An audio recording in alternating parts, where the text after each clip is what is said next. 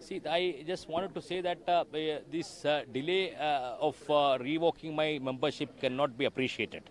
The Secretariat, the Secretary General, or the Lok Sabha Secretariat, those who have shown so much interest in disqualifying me, the very next day my conviction come, at least that swiftness should have been shown for revoking my membership. Because it's not for me as a member of, my Muhammad Faisal, because I am representing a constituency which is a far-flung located area, and people of that area do not have any other MP. So their aspirations and their development, their things should have been reflected in the mind of the Secretary General and the Speaker in revoking me. But better be late than never. But I'm very thankful to the Secretary General and Lok Sabha Speaker. At least by now they realized what they have they had to do little early.